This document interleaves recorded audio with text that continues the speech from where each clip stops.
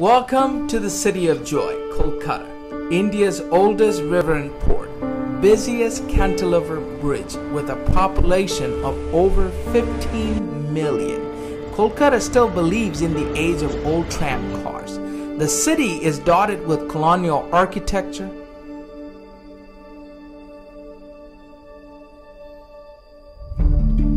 temples, monuments, and now Bishop. Kolkata is also known for its inexpensive street food, but the ground realities speak a different story. 76.5% of her population are Hindus, 20.60% Muslim,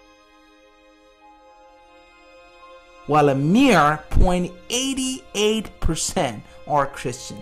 Against this backdrop comes in Movement Day.